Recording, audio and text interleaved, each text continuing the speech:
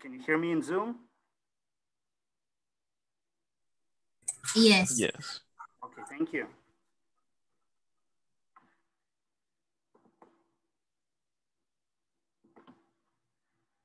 Okay, friends, it's 2 p.m., so we are ready to start. Welcome back. I hope you're all doing well.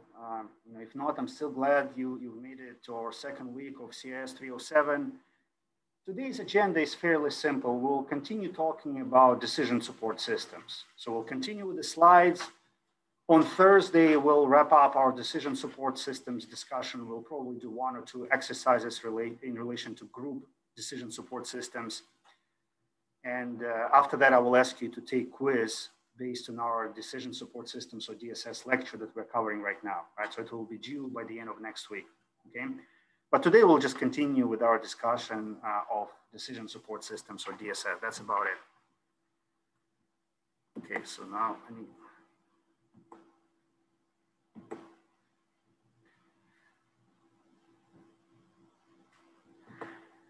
Okay, so to continue with our discussion on decision support systems, I will go to our course homepage right here.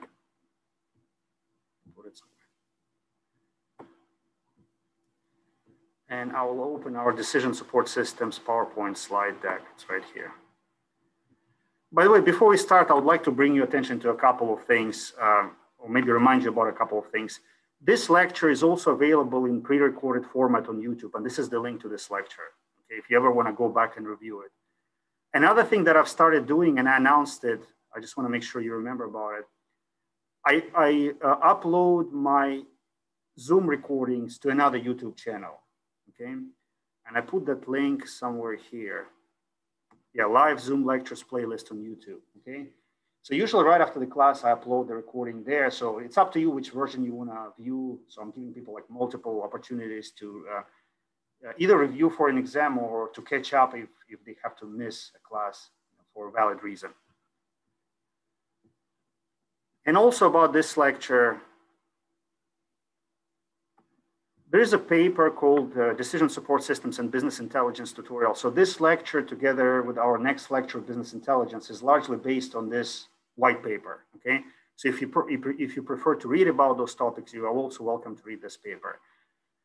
Naturally, all resources have a very big overlap. I would say at least 85–90% overlap between my pre-recorded lectures, live Zoom recordings, and this paper right here. So we have multiple of channels to cover the same material. But what I will do, I will go ahead and open the decision support system presentation slide deck, and I'll continue with our lecture.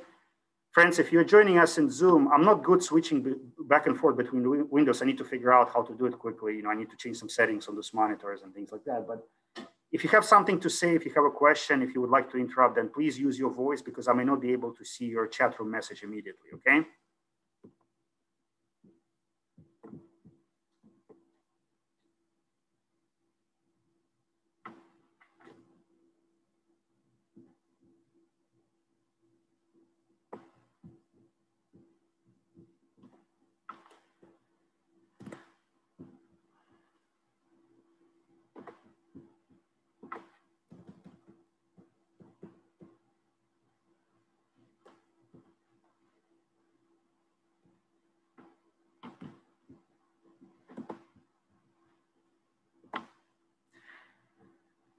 Now I've graded all assignments. I'm talking about assignment 1 where people give me some feedback about their learning styles, about what works for them, what doesn't work for them. And one of the things that many people, not at least a few people have mentioned is that they hate being called on randomly in class, like with questions, right?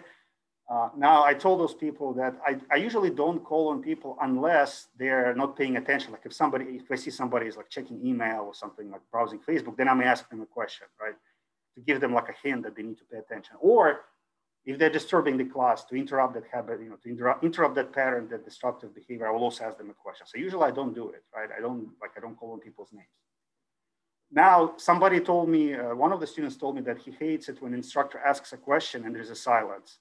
I hate that too. So to save myself, I may actually call on people, in that situation as well, to make sure we don't have that awkward silence lasting more than, 5 or 10 seconds, okay? Maybe I'll call on people that I know, like Harrison or Jessica, people who have been in or Ahmed, people who've been in my other class because I simply remember them. It's easy for me to call on them, okay? So I apologize for that. Well, anyways, this is the question for you. Still admitting people. What did we talk about last time? That's the question. What was like the overreaching topic? You don't have to tell me details. Yeah, we talked about decision-making biases. 1 second, please.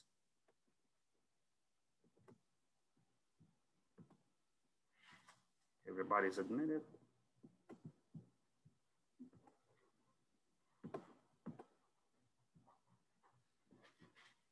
Yeah, we talked about biases. Basically what we said that humans have bounded rationality.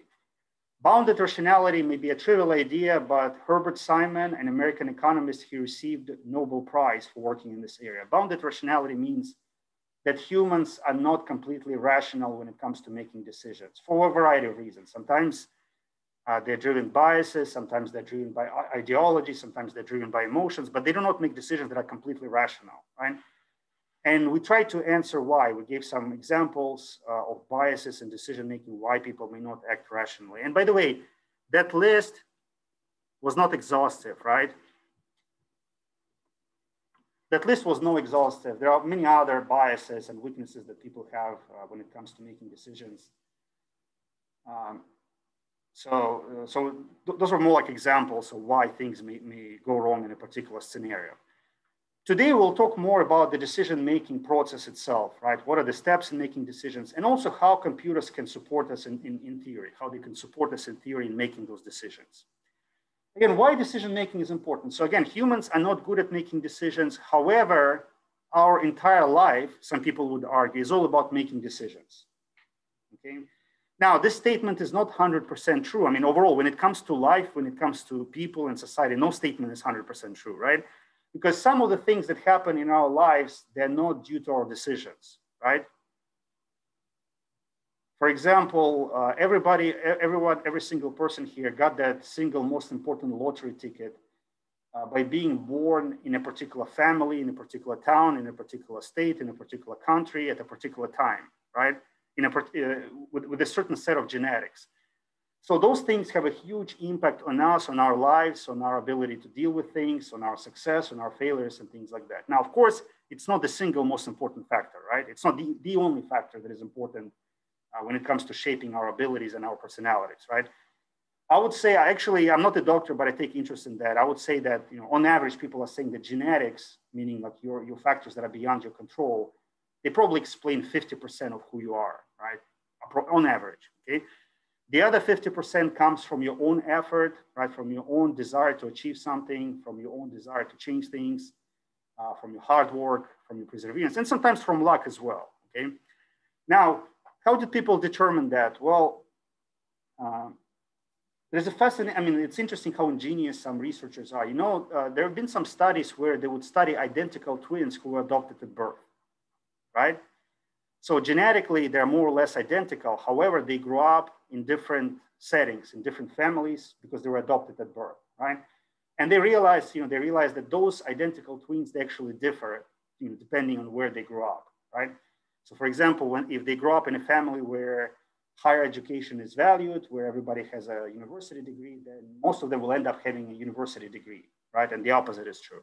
So the other 50% is not explained by genetics. So what I'm trying to say, decisions are important, but not 100% important. It's not that everything is explained by our decisions. The same thing, I gave you an example at the individual level, but the same thing happens in an organization. If you work in an organization, and it doesn't matter which role you take in that organization, a technical role, let's say you're working as a security analyst or a software developer, or a very senior leadership role, your job will largely consist of making decisions based on the data or information that you get, okay?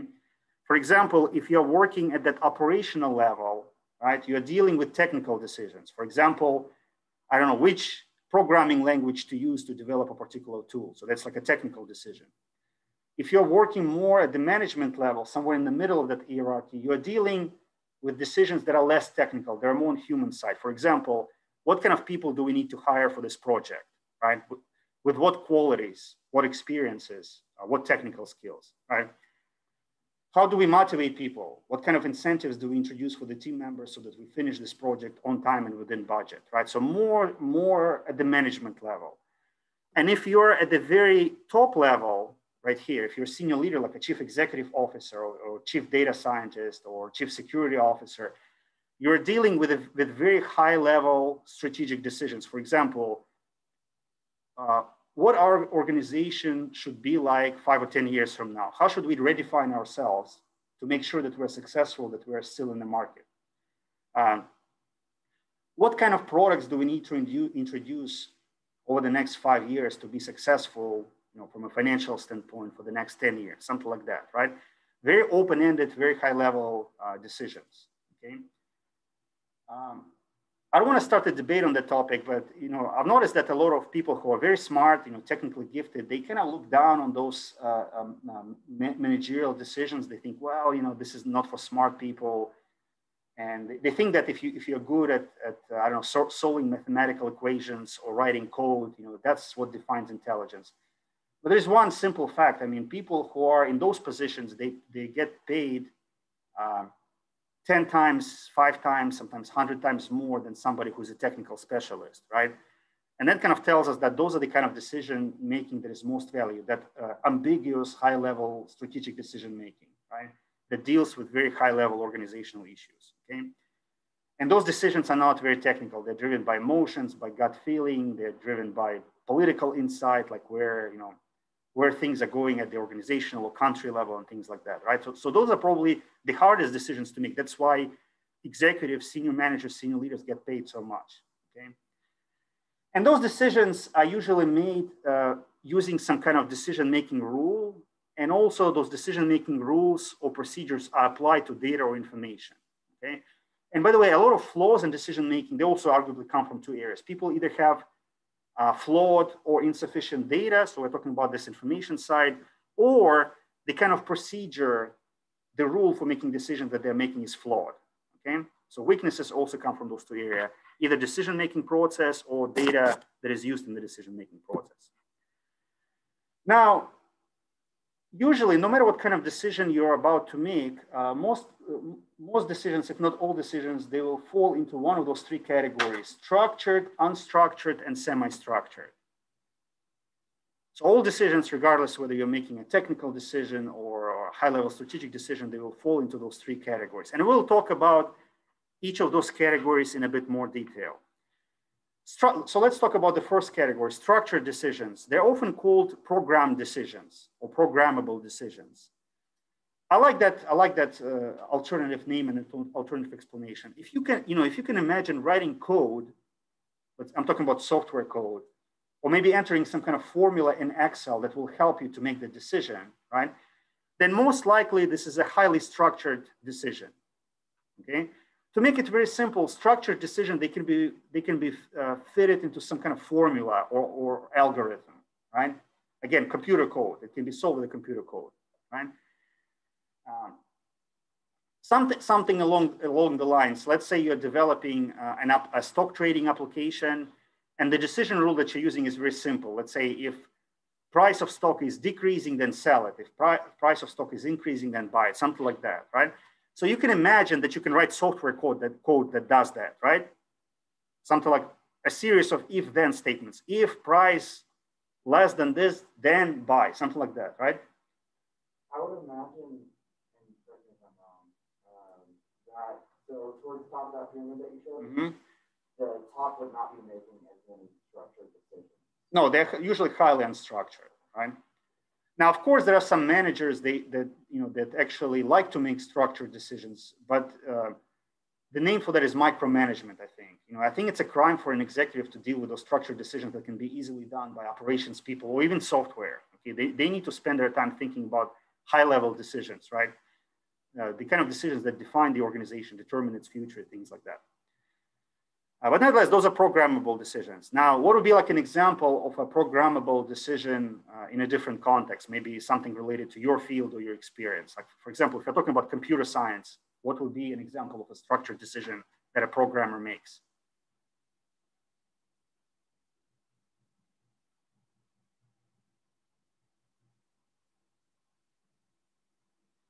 Well, maybe it's a bad example, but something that came to my mind. Like sometimes when people, I forgot the exact name for that, but they do software optimization. So they try to determine like which function works better. So they basically time the execution of each function, right? So decision-making scenario here is simple. If this function is faster, then use this function, right? So it's a very programmable based on formula, based on a clear decision rule, okay? If you're dealing, let's say, with information security, then example of a structured decision-making would be something like that. If there are 3 unsuccessful login attempts, then block that account, right? And again, you don't need human to do that. You can write software code that does that, that automatically switches off accounts or blocks accounts based on number of login attempts, right? So those are structured decisions. And then you have on the opposite side of spectrum, you have these so-called unstructured decisions.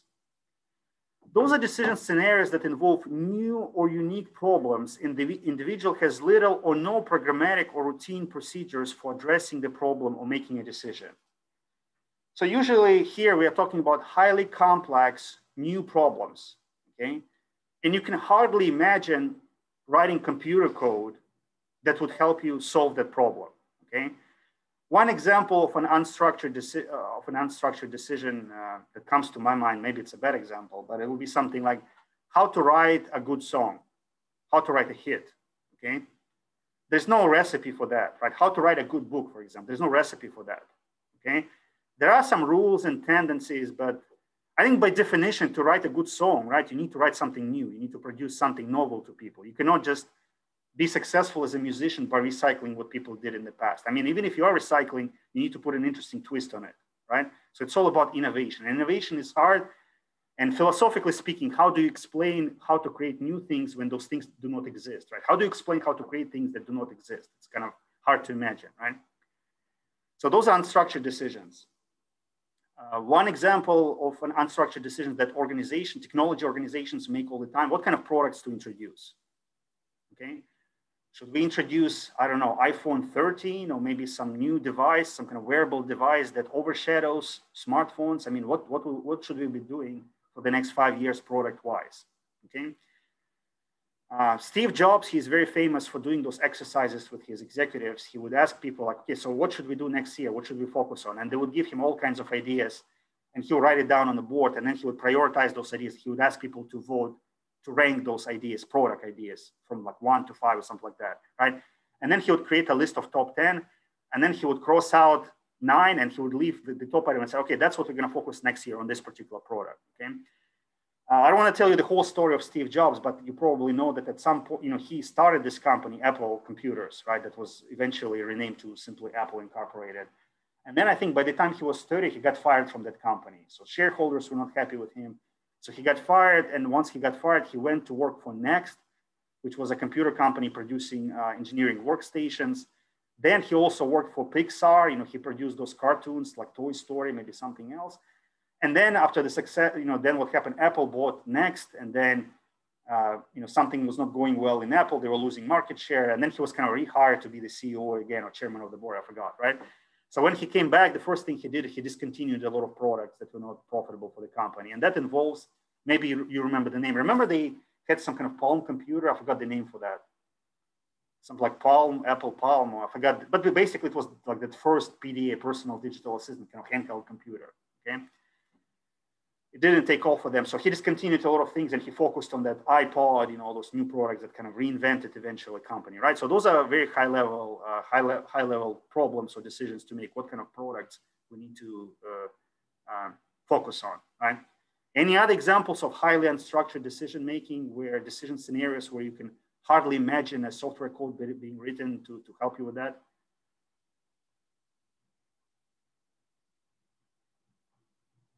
Something related to business or technology.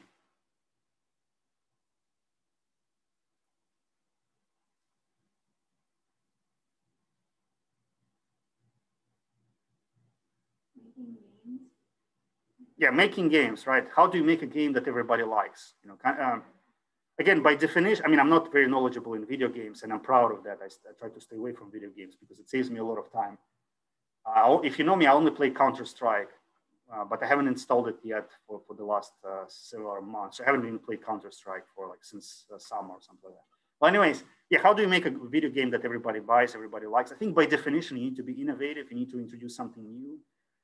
One company that stands out in video gaming, at least for me, is id Software or ID Software, the Dallas-based company behind Wolfenstein, Quake, what else?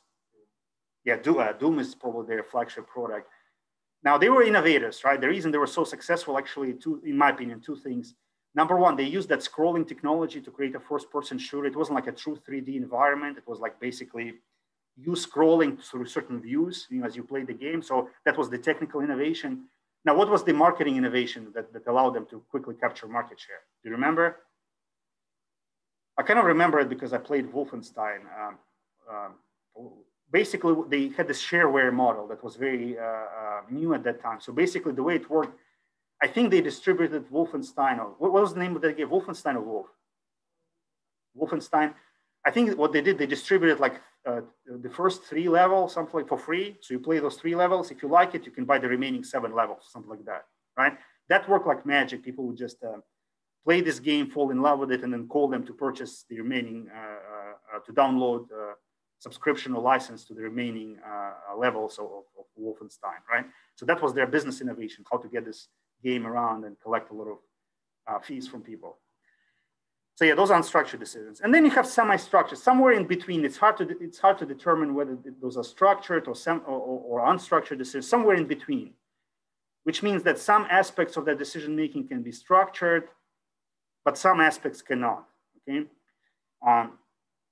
When it comes to semi-structured decision-making, an example that comes to my mind is some sort of financial analysis, the kind of analysis the stock market analysts do.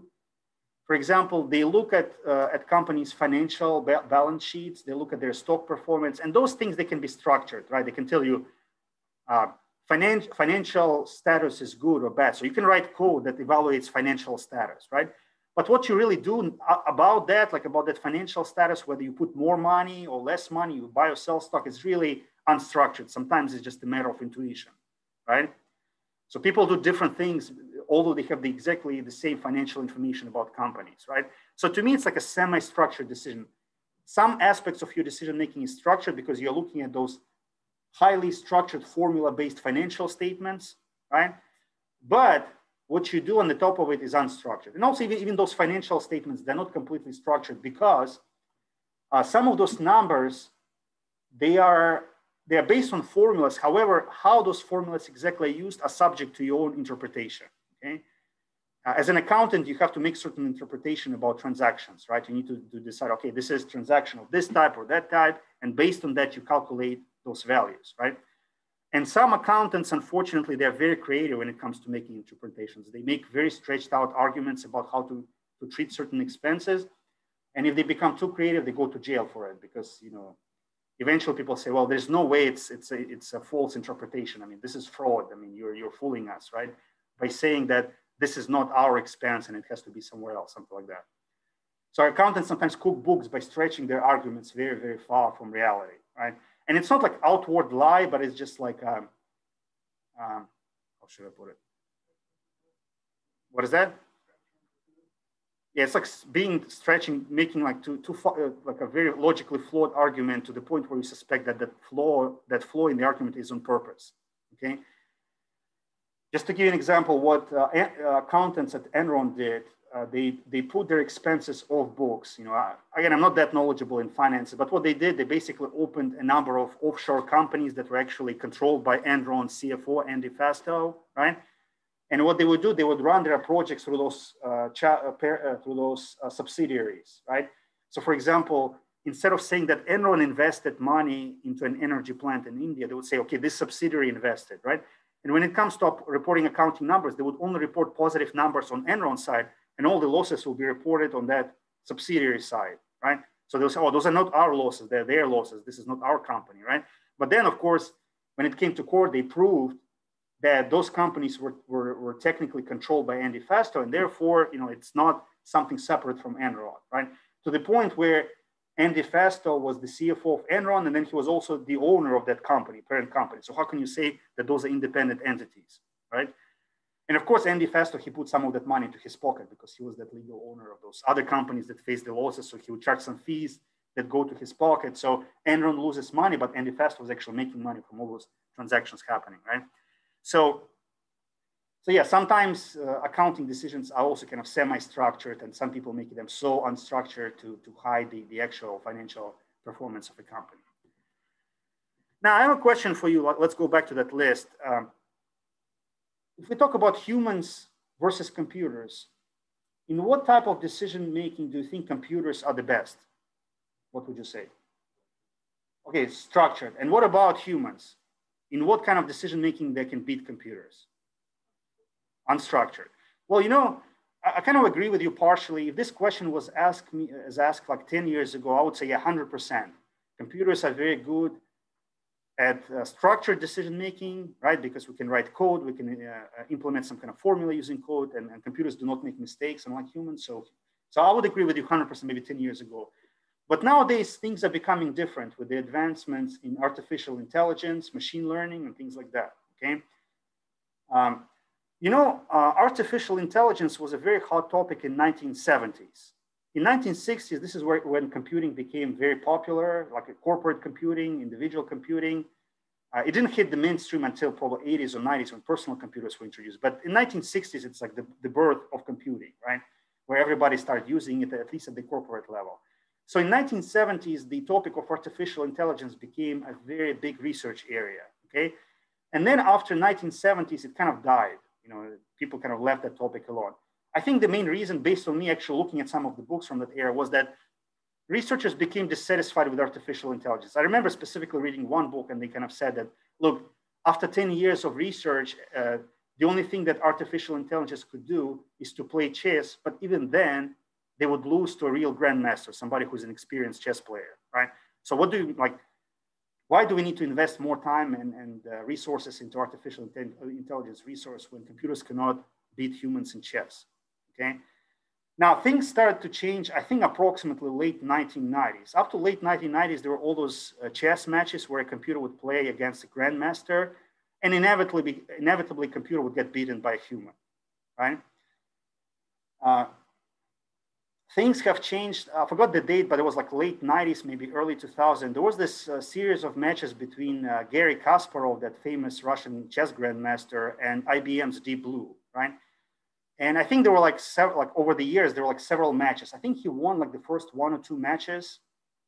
Garry Kasparov won, and then he got beaten. The last time I followed that subject matter, he got beaten the last time he played against Deep Blue, okay? Now, Garry Kasparov still maintains that he never lost that match because he found out after the game that he was playing not just against computer, he was playing against a computer and a team of people, okay?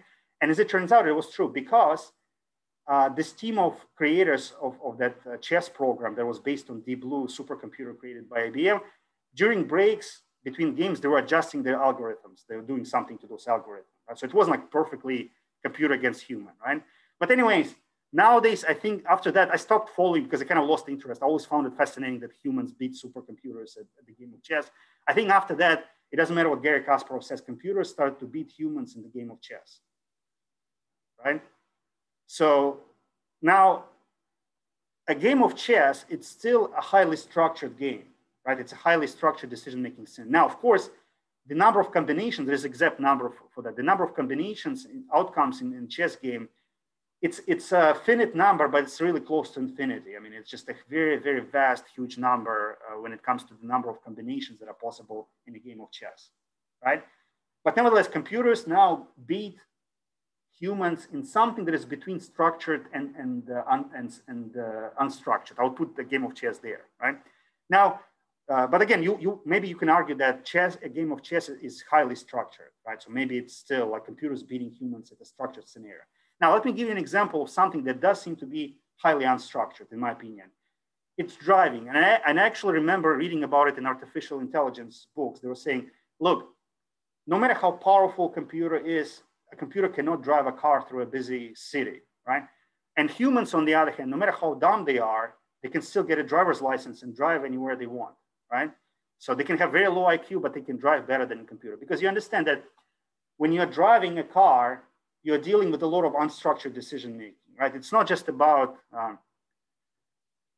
I guess what I'm trying, anything can happen on the road, right? You can have all kinds of crazy scenarios, something that you cannot even imagine, to the point where, I don't know, a passenger jet lands on the freeway and you need to deal with this issue, right? It happens, by the way, right? Some airplanes actually try to land on a freeway when there's something wrong with their engine and things like that, right? So would you agree with me that driving is much closer to unstructured rather than structured, right? But now, as you probably know, computers are actually becoming increasingly better at driving, right? One of those examples that I've been following is that Google car project that eventually got renamed into Waymo. I think that's the name of the company. It got separated from Google. Are you aware of that project? So they're creating those artificial drivers that operate vehicles. And let me just show you something about this project. And by the way, the last time I've checked, those vehicles, they have a much better driving record when it comes to safety compared to humans, okay? One interesting thing about their test, those tests, I think they moved somewhere in recent years. I forgot where they moved, somewhere in Nevada or something like that. But in the early days, they were doing all of their tests in San Francisco Bay Area. And San Francisco Bay Area is a very challenging environment to drive because, number one, it's overpopulated, so there's a lot of traffic. And number two, they really have crazy landscape, all those hills, mountains, valleys, so it's hard to orient yourself in that kind of situation. Those statistics are changing, but the last time I've checked, they basically said the last time I checked their data, they said that after driving 96,000 miles through San Francisco Bay Area, those computer operated cars only had 4 accidents. And out of those 4 accidents, 3 accidents happened when a human was operating it.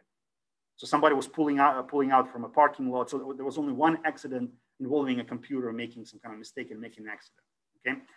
But I think in recent years, there have been like 1 deadly accident involving one of those cars, right? Where a pedestrian actually unfortunately died.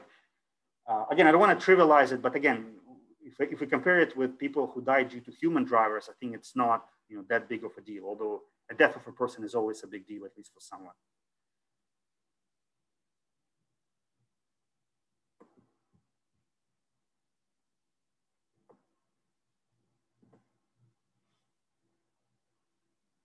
It's like a very short video clip.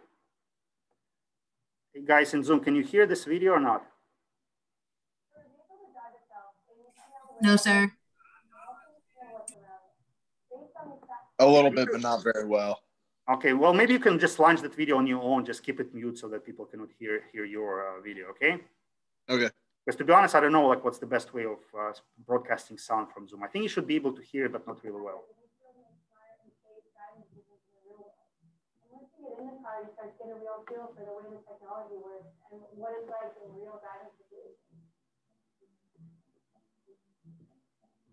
So there are a few things that have to happen before the car can safely drive itself. First, we have to figure out its location in the world. So we use GPS, but GPS isn't always that accurate, which is why we rely on our other sensors like the laser, which picks up on details in the environment that help us identify a more precise location. So think of the sensors of the car's eyes and ears. But with eyes, we can see far off into the distance and 360 degrees around the car. And the great thing about having all these sensors is that they can talk to each other and get cross-check information about the environment. So while we take in a ton of information using our sensors, it's our software that really processes all this and differentiates between objects. All these objects are visible on the laptop that the safety drivers use while testing the vehicles. Based on what the vehicle senses and processes, these objects will be represented by different colored boxes. Sensors will be red, jet streams yellow, and the vehicles will appear as either green or pink. These boxes demonstrate the processing that takes place within the software. And think about the complexity here. People look different, cars have different shapes and sizes, yet despite these nuances, the software needs to classify these objects appropriately based on factors like their shape, movement pattern, or location. For example, if there's a cyclist in a bike lane, the vehicle understands that this is a cyclist, not another object like a car or a pedestrian. So the cyclist appears as a red box on the safety driver's laptop. And the software can also detect the cyclist's hand signal and yield to them appropriately. When our engineers think about where the car should drive and how, safety is always the top priority. So the vehicle takes into account many things like how close it is to other objects or matching speed with traffic or anticipating other cars coming in. For example, as a passenger, it can feel a little uncomfortable passing by a large vehicle on the road. Our engineers have taught the software to detect the large vehicles, and the laptop shows them as larger boxes on the screen. As our vehicle passes by a large truck, it will actually keep to the farther side of the lane and give ourselves a little bit more space. We've also taught the vehicle to recognize and navigate through construction zones. The vehicle sensors can spot the orange signs and cones early to alert the car of any lane blockage ahead, and then we can change lanes safely. Another thing that's really important is for the vehicle to drive in a naturalistic way, because when it's natural and the car abides by social norms on the road, it's also safer. For example, at four-way stops, people typically rely on eye contact to communicate with alternatives. And in our case, the vehicle inches forward into the intersection to indicate its intent. So my role as a safety driver is first and foremost to keep the car, myself, and everyone around me safe. And in addition to keeping the car safe, I also provide detailed feedback to developers and let them know the car does anything that maybe I wouldn't have done personally. Maybe the car wasn't assertive enough in a lane change or wasn't fast enough at a green light. We provide the detailed feedback so they can fine-tune the whole driving experience. By getting out there and driving in the real world, we're getting a better understanding of what exactly it's going to take to improve the safety, comfort, and ease of transportation. And that's really what our project's all about. So as you can see, computers are even now increasingly becoming better and safer drivers than humans, right? And by the way, what's inhibiting the growth of those self-driving cars in many states is legislature. It's not the technology. Like, for example, some states do not have proper legislature to accommodate a car going around without the driver, right? Because a lot of legal questions arise. For example, if this car gets into an accident, whose fault it is, right? The owner of the car, the person who made that software that operates the car, right? So there are all kinds of things that need to be discussed. But what it tells me is that now there's evidence that computers are becoming better than humans at unstructured decision making, right? Any thoughts on that? Does it scare you? Does it seem to be a good thing? Go ahead. Is that unstructured though? Because it's going off of preset systems that it is learned over driving. It's going off of the system that the software is. Okay. Yeah, I see your point. I wouldn't say it's like 100% chaotic and structured where there are no rules, right? There are some rules, but I believe it's closer to unstructured rather than to structured, right? Because there is no like specific times when those drivers appear. There's no like specific way that, I don't know, cyclists drive on the road, right? So those things are subject to serendipity and chance, right? So that's why I'm saying it's not 100% unstructured, but it's closer to unstructured rather than structured, right? Any other thoughts? I'm curious how like with the stoplight, Mm-hmm. I'm sure with GPS it's going to be where they are, but like with the green light, red light, if the sun was pretty bright outside and shining kind of on the house itself, well, I'm not developing those algorithms, but I think from the order maybe because green is always like on the left side, or you see what I'm saying? It's like the way it's located, maybe it can determine it from that. Yeah, so those are interesting nuances, right? To the point where you're wondering, like, do I want to commit my safety to those decision-making rules or not, right? Now, let me show you something that is maybe even more persuasive. Writing songs. I mean, I told you that writing songs is a very open-ended, unstructured decision-making scenario. Do you know that nowadays there are some researchers working in that area of machine learning-based creativity, and they're developing algorithms where computers can do creative things, such as writing songs or poems or holding open-ended conversations with people. So let me show you a song that was actually, or play a song that was actually written by a computer.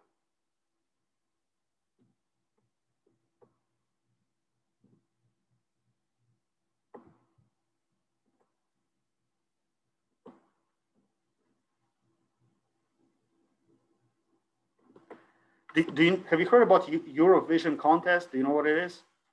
Well, to me, it's like a contest in singing among European countries. To me, I never watch it. To me, it's like to be honest, it's like a dumb thing to watch. I don't understand this whole idea of competing in songwriting. I mean, this is not running. I mean, this is not lifting. How can you compete? Oh, this is the best song. This is the worst song. And the other thing I hate about Eurovision, it's always driven by politics. So basically, people from European countries, they vote for those singers. And it's always about like political likes and dislikes. It's never about, rarely it's about performers, right? So for example, well, actually I don't want to give, because maybe it will be too controversial, but there are some countries that don't like each other for whatever reason. So they would vote against those singers coming from those countries and things like that. it's a dumb contest to me, like this whole idea that somebody can be number one. And the third argument that I had, nothing good came out of those contexts except ABBA. You know that Swedish band ABBA. So they were like Eurovision winners, like back in what 70s or something like that. So that's the only thing that came up of this contest, right?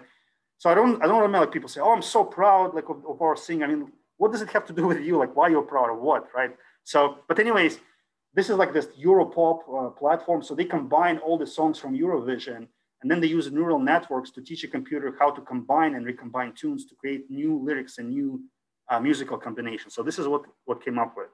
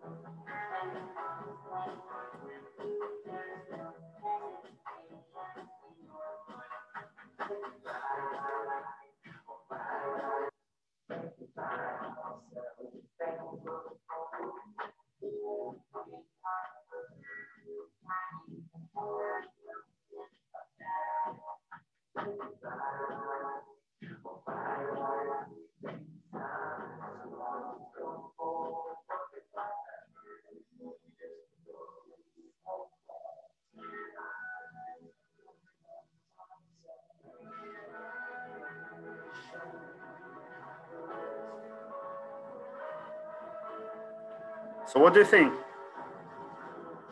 Is it a good song? You like it? What are your thoughts? So it makes you smile because it's like, it's like, wow, AI can, actually create music and lyrics, but it doesn't create any association with the lyrics. Well, isn't that normal nowadays? I mean, listen to Billie Eilish songs. I mean, it's just like a bunch of nonsense combined. Who is famous like for having very nonsensical song? Bjork, you know that singer? It's just like the whole thing doesn't make any sense. So that's actually the fashion nowadays, to make things to make lyrics nonsensical, right? I don't know, but I will say like it recognizes that there's some sort of a pattern because there's no word association, but it has a chorus. So it kept saying, "Oh baby, bye bye bye, oh bye bye bye," repeatedly. So it recognizes that there's some repetition. Yeah, it uses some rough rules of composition. No association. Yeah. Well, anyways, and it's not, by the way, they disclose it's not completely computer written. Basically, computer produced like all those parts and possibilities, and then humans combined, like they edited those parts, right? So it's not a 100% computer generated. Just like the Deep Blue game against Kasparov, it wasn't completely computer playing against him, right? Well, anyways, all this brings us to this question, and I will leave you because we'll revisit that question towards the end of the semester.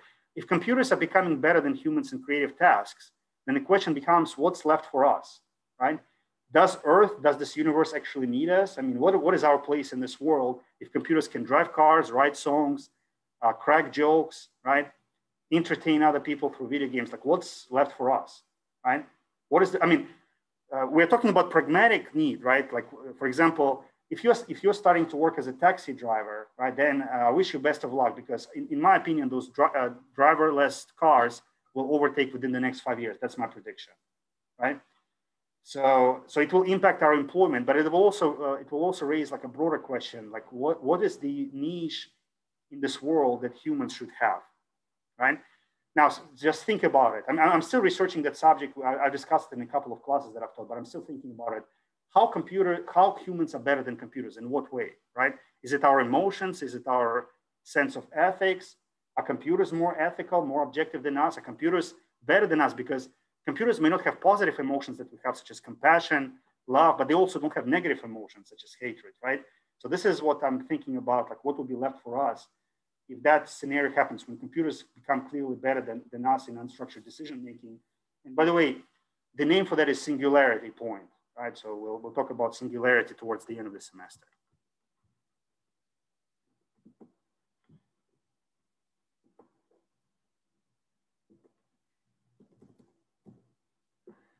By the way, when we are talking about decision making, when we say somebody makes decision, it's not necessarily an individual.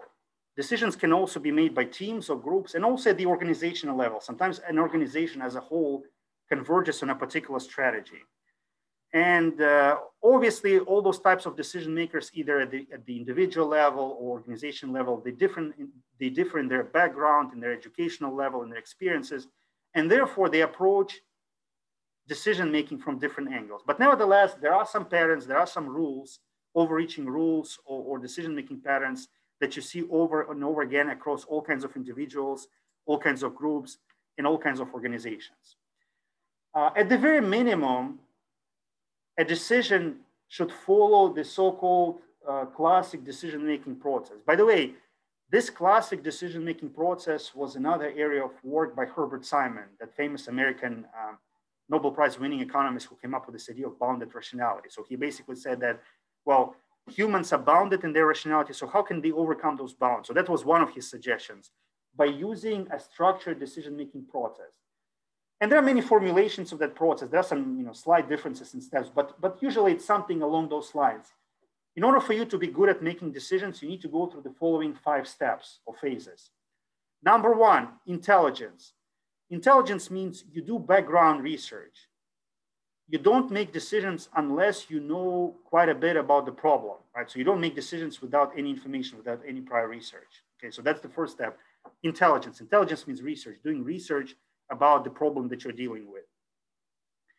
Step number 2, design. Once you understand a problem, right, you design alternative solutions, right? In other words, you come up with different ways of addressing a particular problem, okay? So keep your mind open to different possibilities. Don't just jump to a solution right away once you understand the problem. Think about different ways of solving it. By the way, sometimes doing nothing is also a possibility, right? For example, Warren Buffett says that doing nothing is one of the hardest things for him. He always feels that whenever he has free cash lying around that he can invest, he always starts thinking about investing into a company, right? But sometimes it's better not to invest into a company when you don't have good deals on the market. Sometimes it's better to wait until a good deal comes up, right? But Warren Buffett says that he always tends to spend money once he has it, okay? And his partner, Charlie Munger, he's good at stopping him at that. He said, look, just because we have money, and usually they have money from Geico, which is that insurance company that Berkshire Hathaway owns. And as you can imagine, insurance companies generate a lot of cash because those are like those monthly payments that people make for house insurance and car insurance. So whenever they get that money, they feel pressed to invest. So design means think about different ways of addressing the problem. Choice means start evaluating those different solutions, right? Evaluate those solutions one by one in comparison to each other to determine which one is the best. Decision actually means selecting a particular course of action based on your evaluation. And implementation means you go ahead and implement the decision, okay? Now, one step that people usually add to this classic decision-making process is the so-called feedback loop, right? You implement it and then you see what happened. If your decision, if your implementation solved the problem, then you're good. If not, then you go back to intelligence and you go through the cycle again. So sometimes feedback loop is added.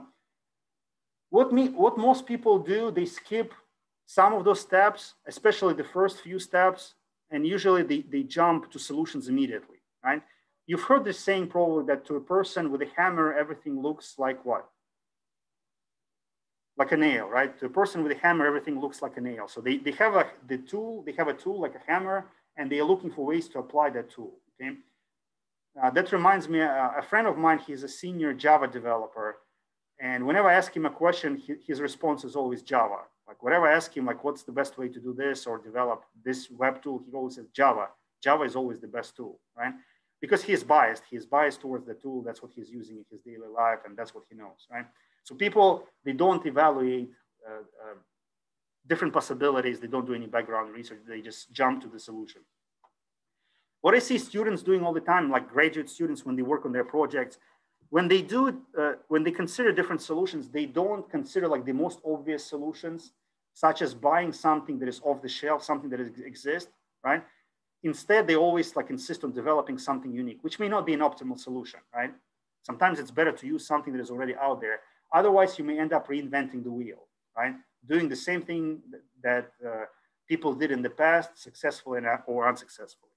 So So this is the classic decision-making process that Herbert Simon proposed, and that made it to a lot of textbooks, you know, and it's been extended with a number of steps such as feedback loop, like some extra steps and things like that. Now, when it comes to strategies, now strategy is not the same as the decision-making. Strategy means like the overall orientation, the overall approach to decision-making. There are the following, this is just one classification, but there are the following strategies that people use for decision-making: optimizing, satisficing, elimination by aspect, incrementalism, mixed scanning, and analytical hierarchy process. Some of those topics are actually vast topics, like analytical hierarchy process, or AHP. It's like a big field on its own. There are books written about it, right? But we'll go briefly through each of those decision-making strategies. I'll give you some examples. Maybe you'll give me some examples from your own experience or your own life. Optimization. By the way, this is something that we will do in this class. We'll work on several optimization problems when we work on our assignments. Look, this is my way of explaining optimization. Optimization means minimizing or maximizing a particular variable, right? If you're talking about a business scenario, typically organizations try to maximize what variable? So which important variable all organizations, all businesses try to maximize to make sure it's as big as possible? What would you say? Profit, right? So they all try to maximize profit. Of course, nowadays there's a lot of talk about corporate social responsibility and things like that, but I don't believe in social responsibility being above profit, simply because of the following logical argument. A company cannot exist without a profit, right? You know, it needs to be profitable to contribute to charity, to contribute to social development, right? So how can you put social development first when a company can live without social development, but they cannot live without profit, right? So organizations try to maximize profit, even non-profit organizations, right? You would imagine a university like Murray State would not care about money because they're not for-profit organization, but they do, right? They really want to collect tuition. They really like it, right? The more money comes in, the more buildings they can build, the more faculty they can hire and things like that, right? So even non-profit organizations are actually focused on profit despite what they're saying, right? And then sometimes organizations want to minimize certain variables. Again, I think that will be cost variable. All organizations want to maximize revenues and minimize cost because that maximizes their profits, okay? So that's optimization. Any other examples of optimization scenarios in business? Like a lot of transportation companies, they want to like optimize either based on delivery time, like they want to deliver packages or cargo as soon as possible. Sometimes they want to minimize fuel consumption. It depends, right? So they have different optimization variables, okay? Any other examples of optimization approach being used in decision-making?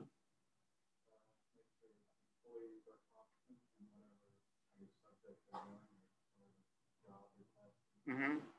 Well, yeah, some organizations like that, they like basically say, we don't care how much those people cost, we want the best, right? So they're optimizing, like, I guess, talent or qualifications of their employees, right? So they're focused on that. Some organizations are actually not about qualifications, they're minimizing the labor cost, right? So they will hire the cheapest labor possible. Happens in construction, sometimes they will find the cheapest people possible to do the job because I guess they believe that, you know, that job doesn't require that much skill or preparation, right? So that's optimization. So thank you for those examples. Now, another decision-making strategy that is kind of similar to optimization is called satisficing, right? Satisficing is also like that. It's also similar to optimization in a sense that you're interested in a particular variable, you're interested in maximizing or minimizing it, but you're not completely ignoring other variables because they cannot be completely ignored, okay? So you're doing like barely enough in all areas to make sure you keep yourself afloat, but you're really focusing on one area, okay? That reminds me of one of my, I wouldn't say college friends, but one of the guys that I knew in college. He was an interesting person because I took a couple of classes with him and he would always barely pass a class. He would always like barely get a D. He was known for that, right? In all classes, he would barely pass, right? So everybody thought that maybe he's not very smart or maybe he is not very serious about studies. But then he won an international programming contest. So he was like kind of ranked as one of the best programmers in the world among college students, right? And then people discovered that that's what his passion was. He spent most of the time writing code and he did bare minimum in all other classes so that he passes those classes without spending too much time in those classes, right? Eventually what happened, so that was his satisfying strategy. He could not ignore class, he could not fail classes, but he would do like bare minimum to pass courses like at the D level while focusing 100% on programming classes, right? Well, eventually he got kicked out from the university because he failed. So, this satisfying algorithm did not work. He failed so many courses, he couldn't catch up. And the rule was that if you fail like several courses back to back, you get kicked out, you get dismissed, right? And then you have a chance of restarting like from previous years. So to be honest, I don't know what happened to him afterwards. I knew that he got kicked out, but I don't know what he did next, right? So satisfying, right? Making sure everything is kind of okay while focusing on one area. I also have this theory in life. Actually, it's not my theory. I thought it was mine, but I think somebody else came up with it and I read about it, but then I kind of appropriated it as my own. My own theory of happiness, I believe that in order to be happy in life, you need to focus on 3 pillars.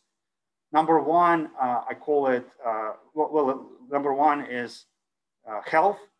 You cannot be happy unless you're in a good health, physical health, psychological health. Number two, I call it like money. So you need to have enough resources to sustain yourself, to have to eat, to have shelter and things like that, to be professionally successful. And 3, I put relationships, and relationships in a broad sense, like relationships with your loved ones, with your friends, with God's, spiritual relationships. So in my opinion, you cannot ignore any of those pillars. You need to be doing work in all of those pillars, right? Now you can do some satisfying, which means that you can focus on your career, right?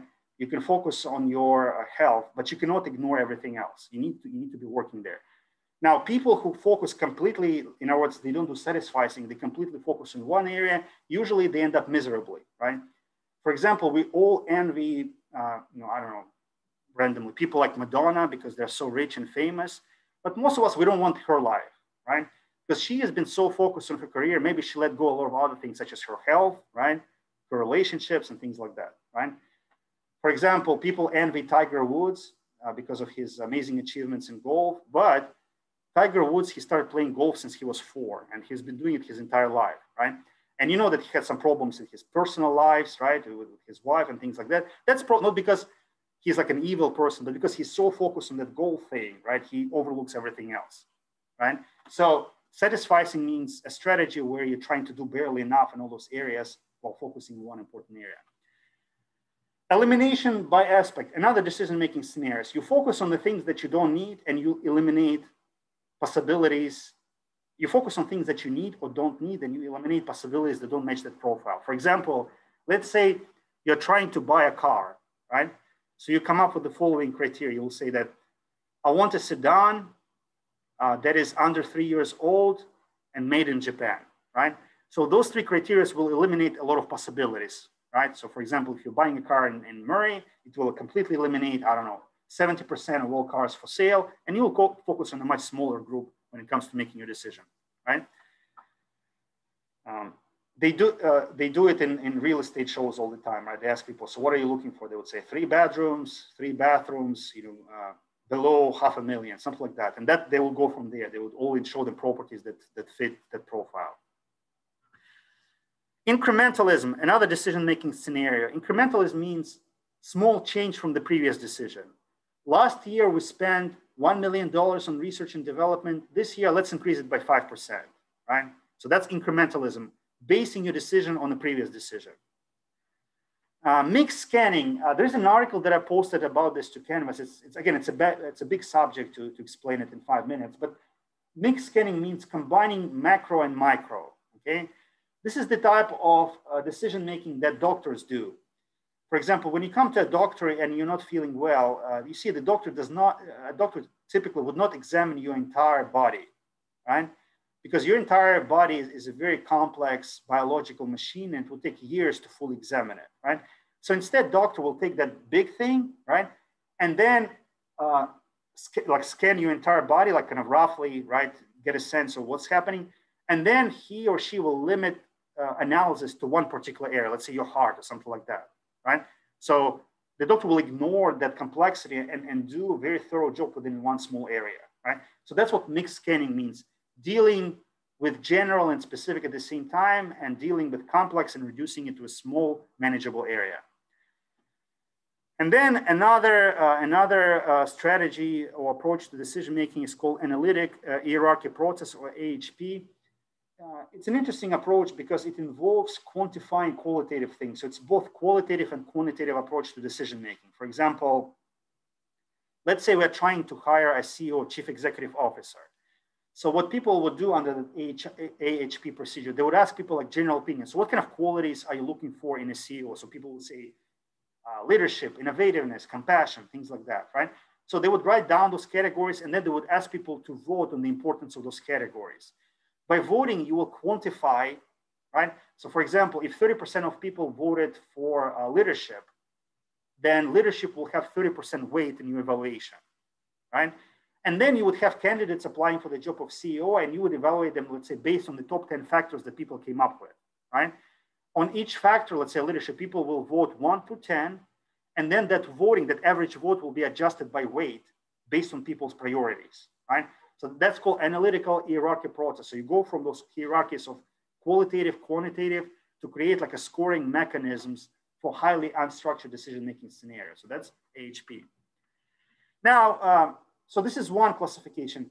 Another classification is in terms of the kind of apparatus or domain that is used for decision-making. And that's just like another way of classifying decision-making models or decision-making approaches. Some decision-making approaches are deterministic in a sense that they're linear, okay? Again, you can think here of a formula where you can plug in all those arguments into a function or values, into variable values, into a formula, and you get your answer, right? So for example, you plug in all of your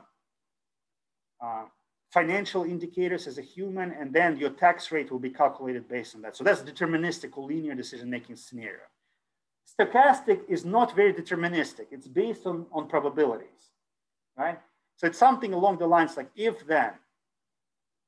So it's not just a formula, it's a series of possibilities or scenarios, and each possibility and scenario has a probability, right? Something, I guess doctors use this when it comes to diagnosing people, right? They know that the probabilities associated with certain diseases, when it comes, especially diseases, probabilities of having a particular disease, giving your age, giving your gender, right? Things like that. So they would, based on those probabilities, they would try to go a particular route when it comes to treating people. Simulation means generating many alternative scenarios and just evaluating each of those scenarios to see how they impact you. So simulation is more like a game, like playing different possibilities, and based on that, learning something about your problem.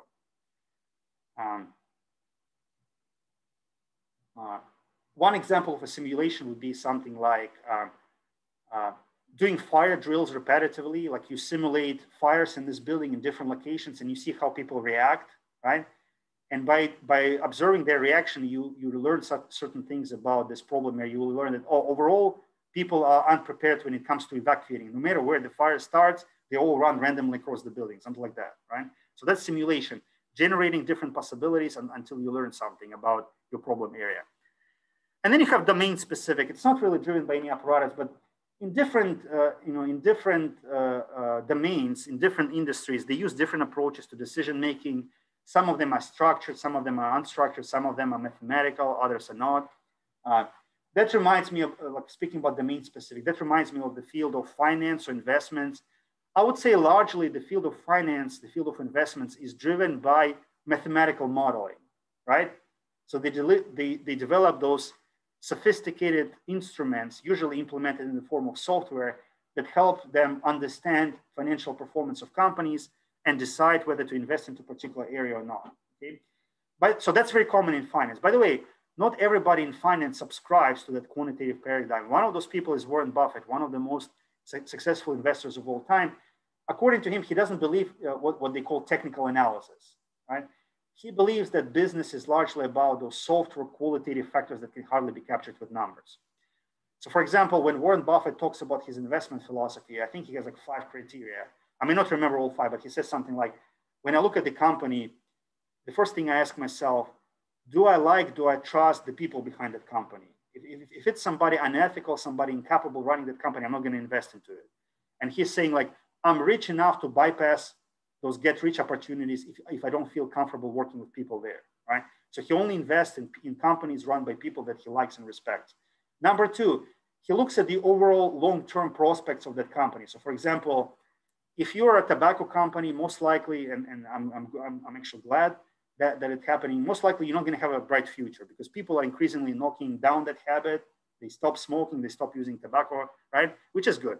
So this means that tobacco companies, most likely they're not going to have a bright future.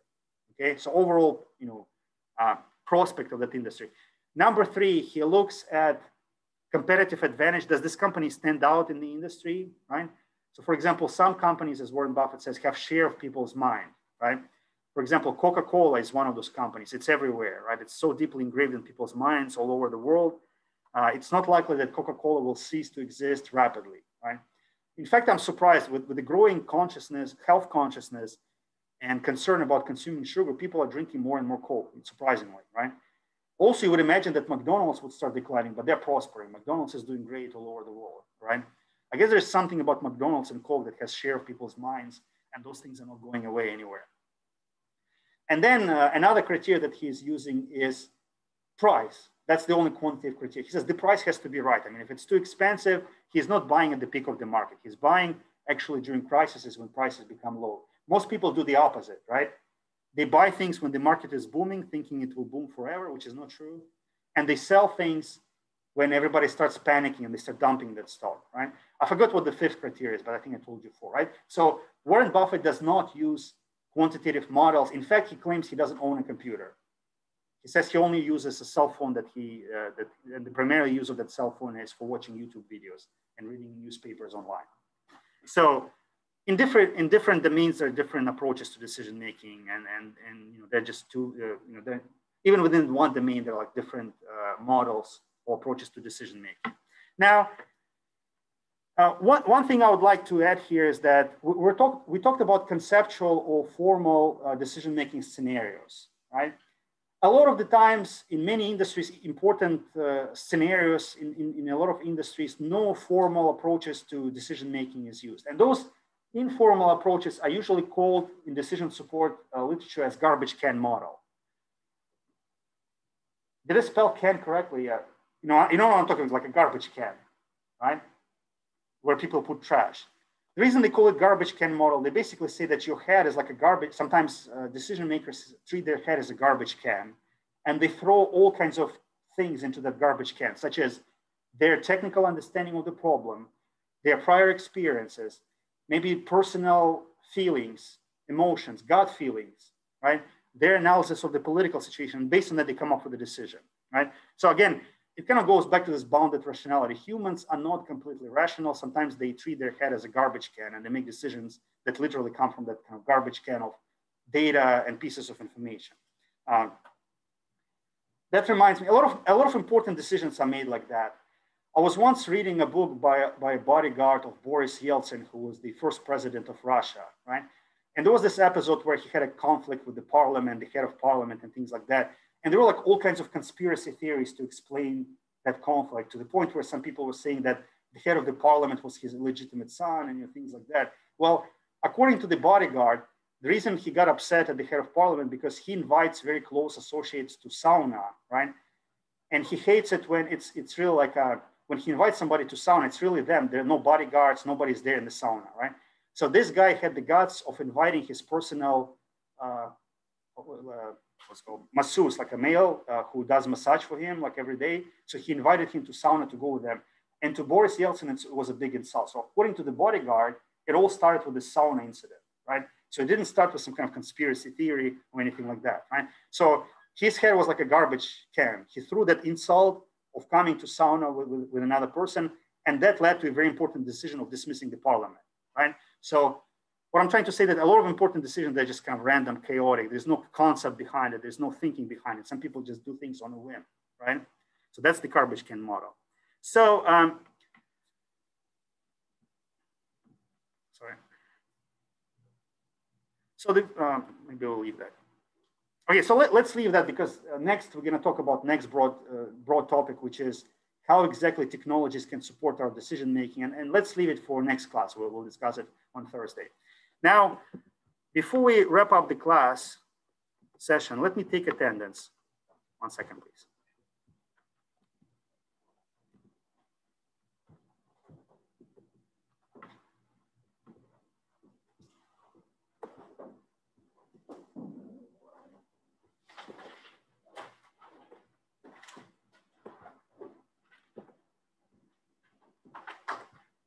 Clifton, Braden, Nathan, Devontae, are you in Zoom? Yeah. Hello? Aaron? Here. Jesse? I said it was Aaron David. I think we have a couple. Are you Aaron David? Okay, good. Thank you. Hope? Hope not here. Sean? Here. Harrison? Here. Tristan? Here. Violet? Here.